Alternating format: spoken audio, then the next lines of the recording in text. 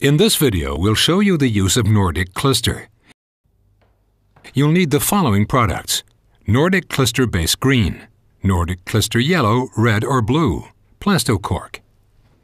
The grip zone for Klister has been measured by the specialist retailer according to your weight and experience, and, very importantly, it's been marked. The Klister one must be shorter than the grip wax zone, as the Klister produces a thicker layer. The glide zones are already waxed and prepared. Mask them with tape to avoid Klister being spread into the glide zones. Slightly roughen the surface using 100 emery paper. Now it's time for the base. Either you dip your tube of Nordic Klister Base Green into hot water, or you heat it with a hot air gun. Apply the Klister in the shape of a fir tree.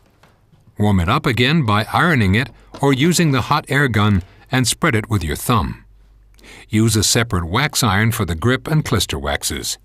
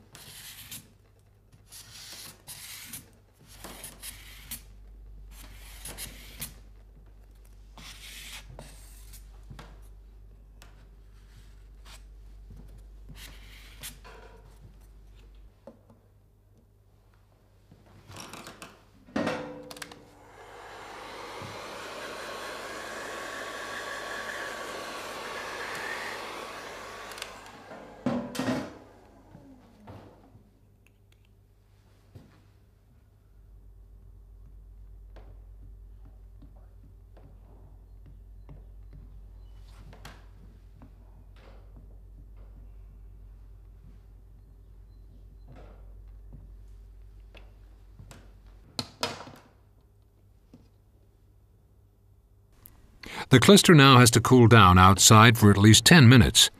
Lightly cork the cool ski before applying the Klister of the day. Here's a tip.